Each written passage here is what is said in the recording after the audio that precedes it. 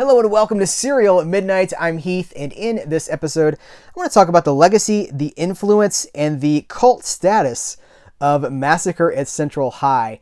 This is a 1976 movie that, in many ways, feels like a made-for-TV production. It feels like one of those after-school specials, but it is not. It's got this really sappy introduction, this song, "You're at the crossroads of your life." Very patronizing, very just saccharine.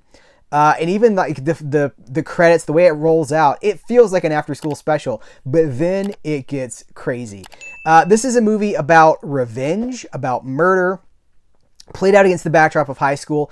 It's entirely populated by young people. We never see parents. There are no authority figures. There's no teachers here. There's only a few adults at the very end of the movie because of a party scene that's taking place basically in the background.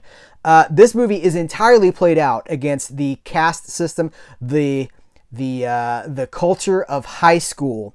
And a new kid he arrives in town and he's got connections with one of the really cool kids that's running the school. You know, the cool kid and his gang are terrorizing the school. They take what they want. They terrorize the younger kids, the geeks. They rape the girls. They just do what they want to do. Again, not reality. None of this would happen because the authorities would be on you so fast.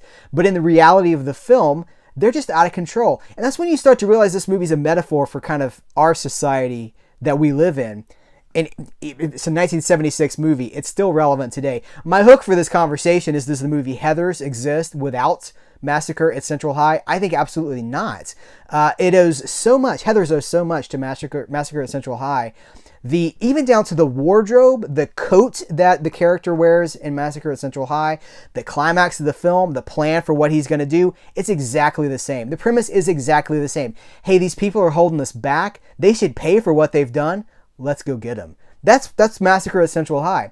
And as our main character begins to extract his revenge on the people that he believes have wronged him and the school at large, the deaths get increasingly more creative and increasingly more surreal.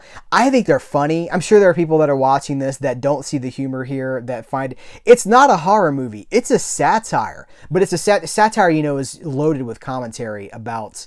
That's why we resonate with satire, because it hits us where we live. We're like, oh, I recognize that.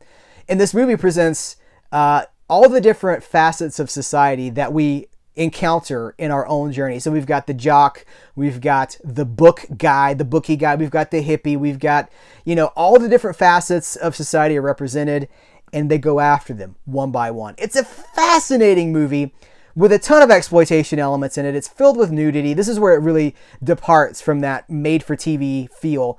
Because, of course, we're talking about a very low-budget movie, but it's shot like millions of dollars. It looks beautiful.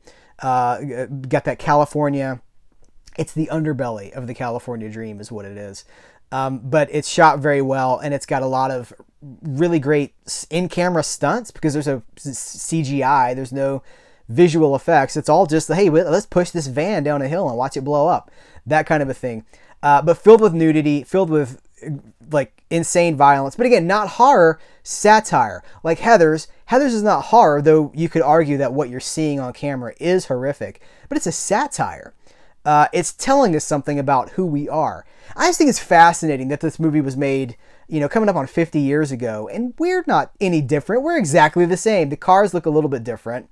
The clothes look a little bit different, but we live in the exact same world in many ways. This is a new Blu-ray that's just arrived from Synapse Films. Now, it was released in 2020 in a 2-disc steelbook edition that had the Blu-ray and a DVD and a steelbook. They've dropped the DVD, they've dropped the steelbook, and this is available at retail. Best Buy, Amazon, all those places. And it's loaded. It's the same Blu-ray disc as last time, but it's absolutely loaded for fans of this movie. You've got there's the audio. People might miss this too if you pick this disc up. Under the audio options, the setup options, there's some audio tracks that kind of look like a commentary, but they're not actually a commentary. So there's a audio interviews by Mike White, the Projection Booth podcast featuring the cast members. Audio interview with the director who has since passed away. I think he passed in 2019. And then there's a 42-minute making of documentary about this movie, and they really get into it. If you think I'm overanalyzing, I'm not. They approached this movie creatively. They approached it very intelligently. The goal, the kids were like, they're running improv lines to try to get ready. Like, this is not, it didn't just happen. This is a very premeditated, thoughtful movie. And it's interesting, you know, look at the school violence that's happening. It has been happening for decades now. Here's a movie from 1976 that's got something to say about it, and it's got something to say about us. It stars Kimberly Beck, who's from Friday the 13th, the final chapter.